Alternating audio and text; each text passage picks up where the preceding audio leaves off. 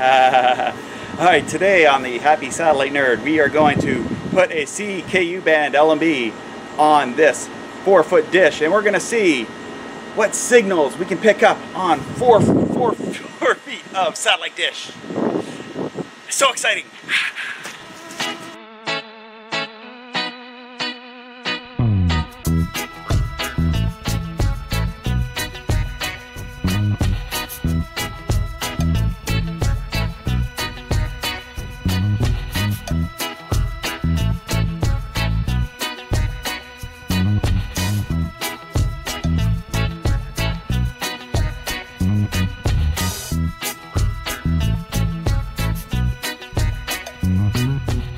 What I have here is this is a DMS International scalar ring kit. This is for trying to do C-band on a smaller dish or an offset dish. So what it is a scalar ring which will attach to the front of the LNB, kind of like that. And this is what it looks like. And it has, you just tighten it to that. Now I have gotten signal without this on here, but we'll get into that in a minute. And this bracket. I thought I didn't have it, but I ended up finding it, thank goodness. Good, it does have screwdrivers. A screwdriver, so you can tighten your LNB into your dish. So I got that and that. So that's going to be how we'll bracket it to the dish. Now I'm going to try these two different LNBs. I'm going to try this one, which is a C Band LNB. I have some masking tape on there. Those are just reference points. I had it on my 8-foot mesh dish, so I'm going to try it on this. The only thing is, I wish I think I know where it is, but I wish they marked on here where the C band and KU band is. I think C band's on this side and KU band's here. I'll have to check my videos. Anyway. So you got one for C band, one for KU band. You can hook up a 22K switch, is what I do. So you just have a short wire going from one to the other. Usually what I do is I use the off position to the C band and the on position to the KU band. The on to KU band. I didn't have a good time getting any KU band signal on my 8-foot dish, so I just went with the offset dishes, and I was able to get more luck with the C band frequencies. That's what a lot of people have to say about these things, is they don't always get all the KU band channels and C band channels. What I tend to do with one of these is I tune it up so that I can get C band the best, and if I can get any KU band transponders, I take it. But it's kind of one of those things where I can get some of them, but I can't get all of them. So bear that in mind. And another thing I'll use, I can hear it cutting the table. This thing here, I've cut my hand on this thing many a time because I had to reach in. Yeah, this heat sink thing, it's sharp. It's not razor sharp, but when you're trying to work and adjust the skew, and like you're working in a very tight place, it's this heat sink was a pain in the butt. So yeah, I have some reference points on there for my titanium C1. The inside of the LNB, just so you know, just get an idea. Just see the antenna. Basically, it's just the antenna inside there. You can see that. Now I don't have the little plate in there, and the reason for that is I don't normally have the plate in it, because in North America there's not a whole lot of circular C-band channels, and if there is some worth watching, let me know in the comments. But really, I don't really bother with the circular C-band, so I just left it out. Another thing too is, as metal, it can expand. Sometimes these caps can pop off on you, like if you get like a cold day or whatever. But it's a good idea to keep it on. I just put a little bit of masking tape over it. Like on my big dish, I just put it right over it. Its signal still travels through. Because what you don't want is, you don't want a wasp making a nest inside it. So that's why we have the covers on these things. Yeah, wasps and pests like that love to build nests inside satellite dishes and in the LNB covers and places like that. So keep an eye out for that. I tend to throw a few mothballs in my LNB cover just to prevent the wasps from making nests, but they still make nests all over the place around here. Now I've tried, this is my 90 centimeter dish. Now I've tried using a C band LNB on it. The first one that I found on the big dish is the easiest to get was the LeseaMux on 99 West. Most powerful amount of signal that I've been able to find. So anyway, when I attached to this dish, I was able to get the signal, but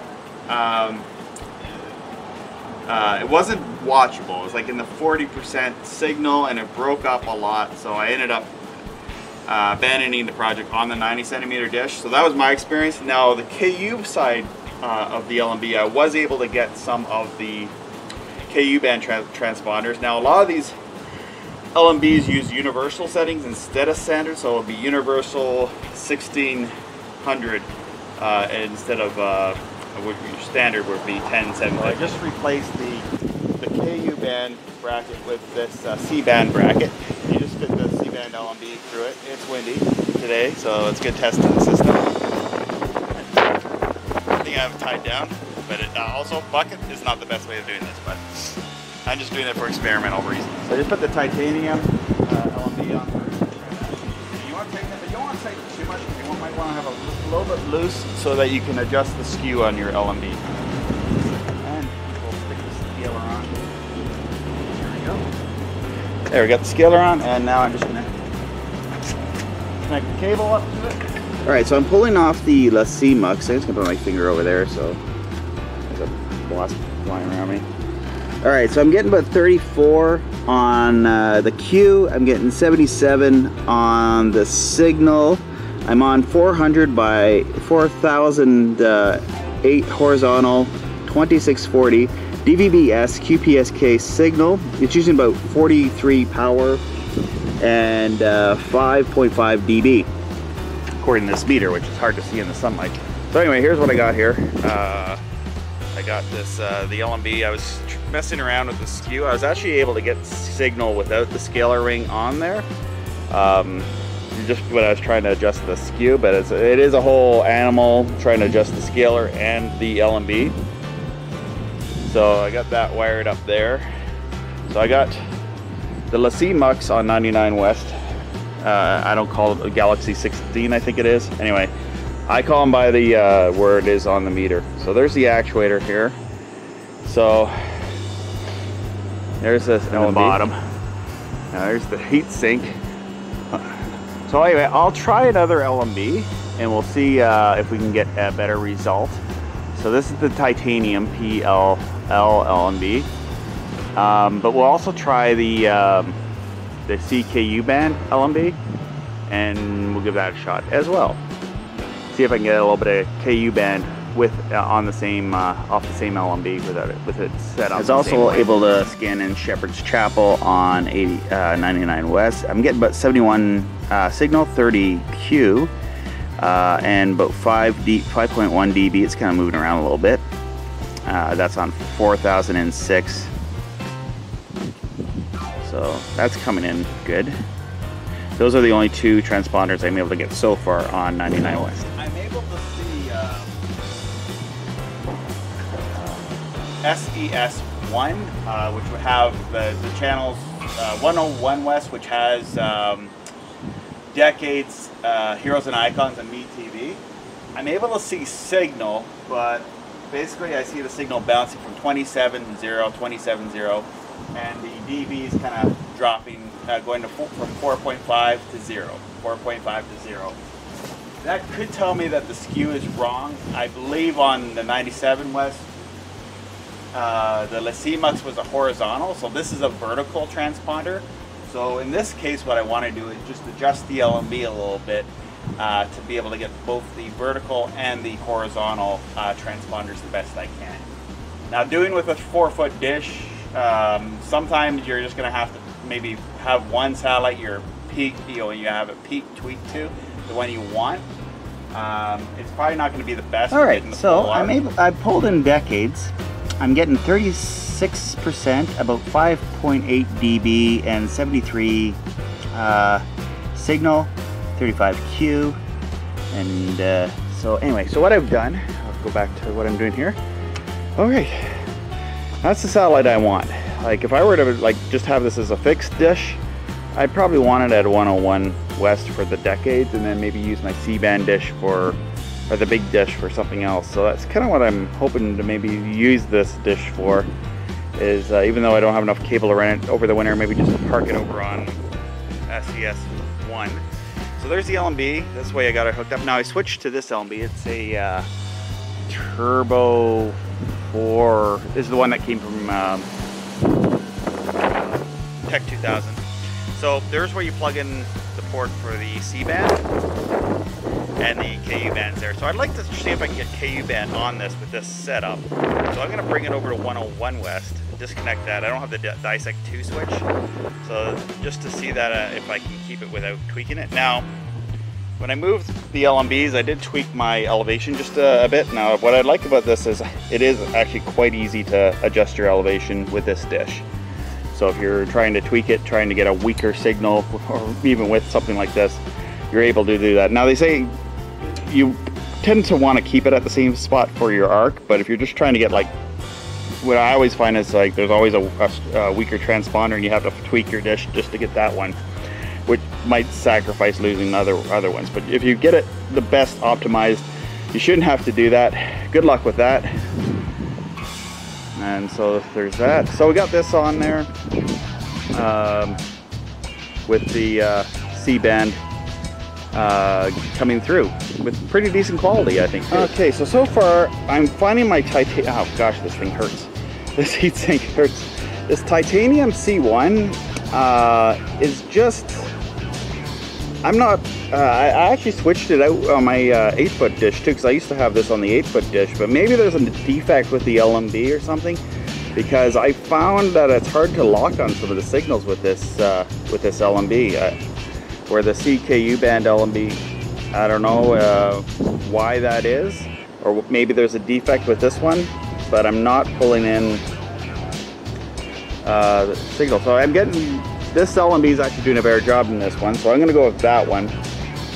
I was just able to stick it on and find signal, so there you go, Bob's your uncle. Alright, so I hooked up the KU band part of the LNB, and I'm able to get a little bit of signal on 103 West, but I'm only getting like a 0.1 dB.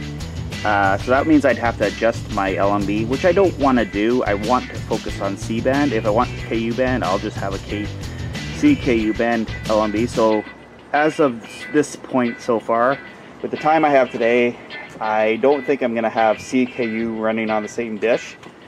I could tweak it, maybe make it work later on, but right now I just really want to get the C band on it and leave it at that to experiment. Are you looking for a satellite dish, a satellite receiver, or a actuator, or a satellite meter, or an LNB, or any satellite products for your free-to-air setup? Go to tech2000.com. Look at their wide variety of merchandise of many free-to-air satellite products that will soothe your satellite needs. So I've got the titanium C1 LNB on there now. I've tried 3 different LNBs, and I don't know why. It's just on that one satellite on 101 West. I was seeing a bunch of the signal going up to about 6 dB and then just dropping, going back to 6 dB, dropping and not coming back. So I'm not sure why it was doing that. If anyone can answer that in the comments, it might be the a line problem or what. I have no idea why the signal will be just dropping. Had a really bad wind, some really bad wind yesterday. I set it up and then it was working, and then I went inside and then it wasn't working anymore. So what I've done is I've gone and aimed it at 91 West. There's a few channels on there. There's the BYU Mux there, and that channel has a lot of movies and stuff. And that channel was actually coming in really strong. So, there you go. There, I got BYU, and I'm getting about 46% SNR on BYU. So right now, okay, the word network's about 40 SNR. So just to switch it over, I got it set up here. You go into the service searching, tuner configuration, and I just want to go to the LNB for Oh, going up east.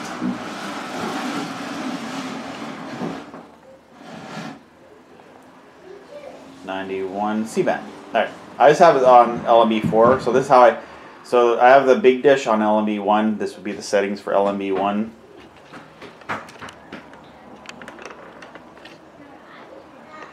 But I'm gonna move it over to LNB 4, which will be my small C band dish. Okay. I don't believe this, but the SNR is 60. What did I say was over on? This is over on the KU band dish. The SNR is 60. I'm actually quite surprised how much signal quality I was getting with the BYU transponder over on 91 West. So I'm getting 59% on the small dish.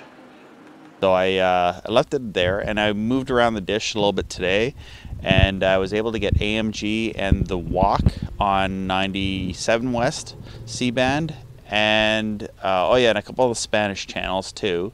And I tried locking. I know someone's going to ask this about the retro TV, the Lucan Mux. I still got some tweaking to go. I want to first get that. I want to first get that on my 8-footer.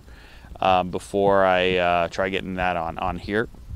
And also I had the receiver out and everything. Well, I'm still working on getting the ARC going, but at least I'm able to get a few satellites, and I don't have enough line to run it into the house, so I just left it parked on 91 West. Has the BYU mux on it, and I can watch American Ride and the StoryTech and all those shows on that channel. I'm gonna leave it at that for now.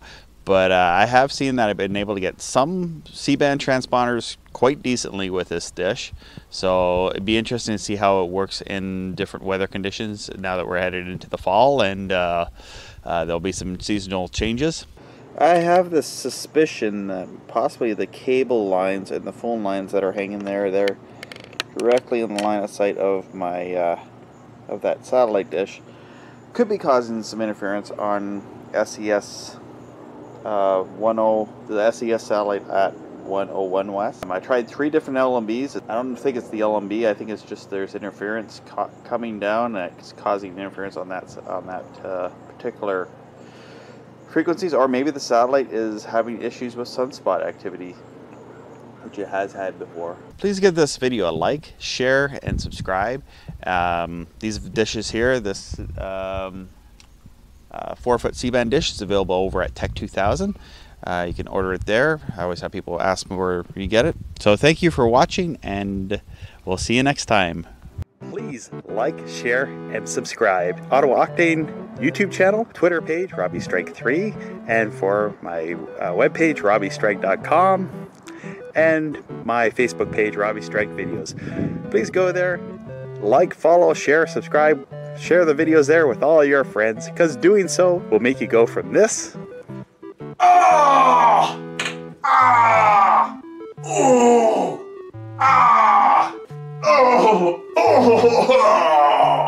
to this. Oh yeah!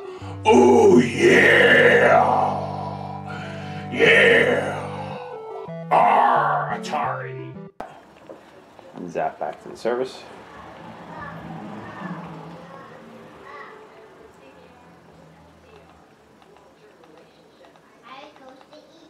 Back out. And something's gone wrong.